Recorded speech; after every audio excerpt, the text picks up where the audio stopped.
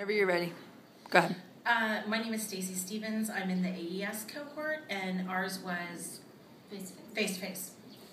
Melinda Kehe in the AES cohort, face-to-face. Why did you decide to take COETAIL? Because I'm a librarian, and I feel like a 21st century librarian needs to be more tech-savvy, and I wanted to increase my technology skills. I did it because I'm curriculum, and I think that having that knowledge and that background will help me in my work with technology integrators and the curriculum work that I do. And I felt like it was good for me professionally, not just in my day-to-day, but being able to demonstratively prove to people later on that like I really care about tech and I've invested my time and my effort to learn, because I think that it's important forward looking for jobs and just even that practical. Gives you more authority, basically. Yeah, it does. And people trusting what you say about integrating technology when you know what you're doing yourself. Have the conversation. Right. It's not like you didn't sit in that class. Right.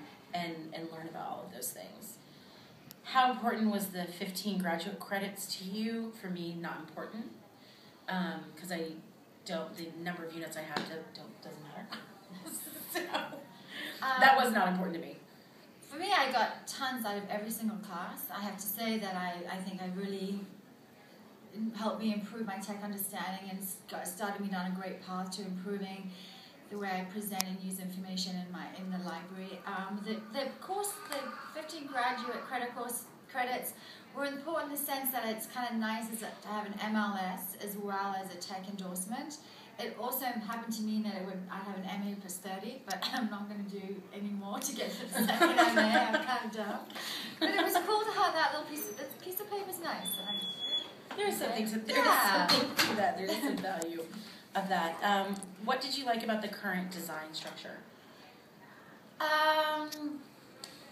I think it was a nice mix of individual work as well as group work. It was really nice being face-to-face and hearing from my colleagues at school. I mean, I like the face-to-face a lot. So I'm not sure whether I would have got as much out of it if it had been online. Also, it's nice to have tech integrators that I could ask questions to on campus if I needed them. And I'm very consequential, so I need that further clarification quite often.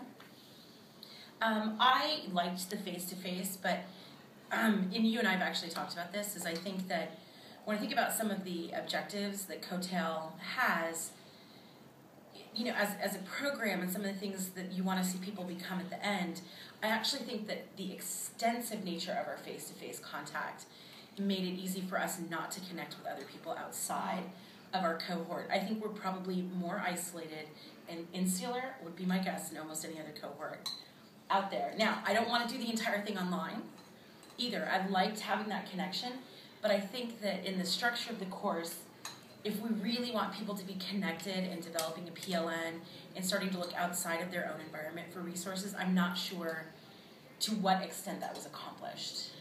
No, I agree, but maybe if it was modified so that would be more emphasis on that piece, and it started more earlier on within the COETAIL classes. It started in the first course on the first day. But can we do with our blog? No, like Twitter and following blogs. That was like the first thing they did. Okay, so maybe we didn't have to have that as an actual assignment, like the blogs we had to do. So maybe maybe we would have encouraged those of us who are very reticent of going out there and a little shyer. It might have made us push ourselves a little earlier on. Well, and I think if we had been partnered up with some other cohort or some other people online to kind of try and bring those things together, that might have made you reach out and get a little bit more connected.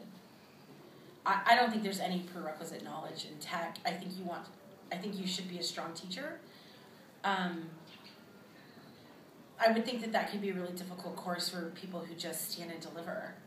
Oh, I mean, I guess you're just not that comfortable. There were certain things with technology that I had never done, so I had to learn them, and it pushed me to do that.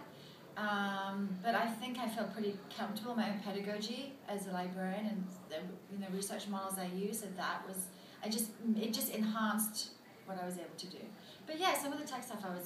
I needed to. Yeah. Availability and instructor, very available. Face-to-face program. Right up the stairs. That was very easy. I guess were the course objectives measurable? I think, yeah. The question is, did we measure them? Yeah. So I would think that they are measurable, but were they measured? That I can't answer. I don't know. Well, I mean, I think with some of the courses, like when we had to do, when we had to design units and, incorporate some of the things we had learned, I mean, I guess those were measurable, but did we do that?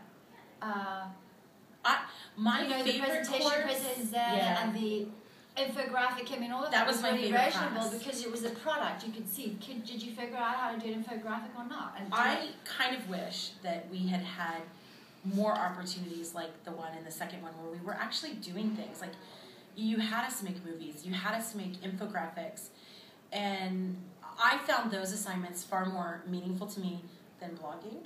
So, but I want to do, and sometimes I want to say, but I want to be able to do and or say.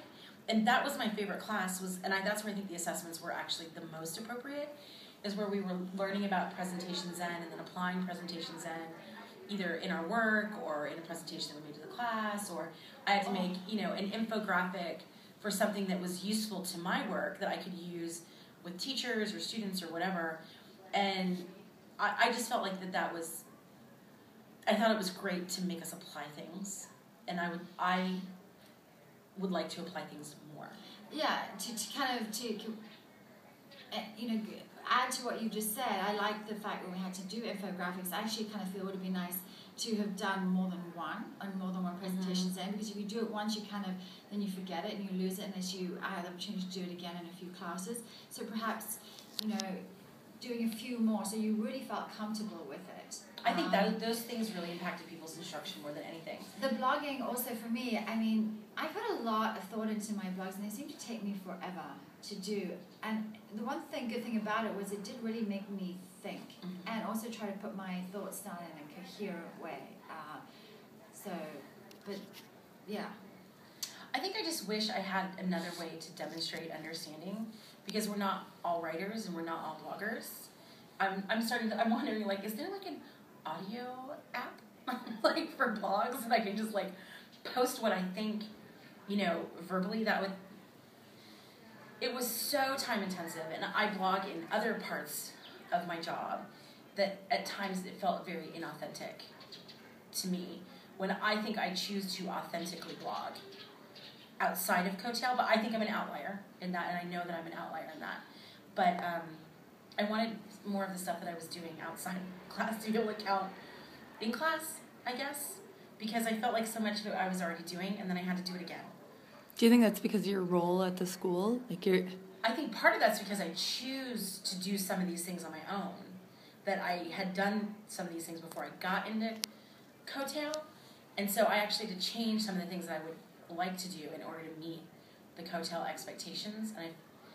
And I'm not saying that it needs to be this way, but I think for me, and I think I am an outlier in it, it's that I almost wanted an opportunity to use some of the other stuff that I was doing to demonstrate my understanding, because I have it, but I was required to demonstrate it in a different way that wasn't very meaningful to me at times.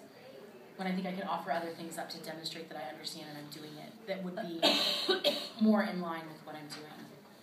Are we up to the grading? Yeah. Were the assessments appropriate? Yes. We think we've spoken to that. Was the course grading policy clearly stated? Yes.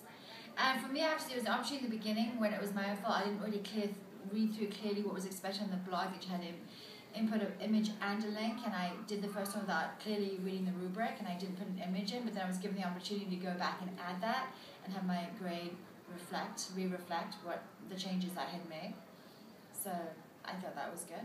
And I think we had lots of opportunities to measure our learning and where we were at and what we were getting. I mean, I can't imagine that most people didn't get a lot out of the class. No, and what I feel like I want to do now at my last one, I want to go back over my notes and some of the main key themes and ideas and kind of have them up on the wall to remind me, oh, hold on, Melinda, you can do this. You should enhance what you're teaching by doing this or adding this. I wish there was some kind of big infographic, which maybe I need to make, that just has the main ideas of all the stuff we do, because we covered so much that I could just refer to and go, well, hold on a second, That's a great end of your assessment. I love it. Can I do that instead of a blog? I'm doing it now. I'll post it on my blog. Can't we do that instead of the presentation? So, I love that idea. yeah, because we need that, because you forget like everything You've you got to covered. concretize it. You've got to have concretize it. Concretize it. That's a word. Oh. Okay. Make it concrete, like solidify it. Oh, yeah. Yeah, Okay. like to take it's like through that reflection process, but to kind of like really put out there and remember like what did I really take away from this? Right. As like a reminder, we're gonna do infographics. Okay. That's it. Thank you so much.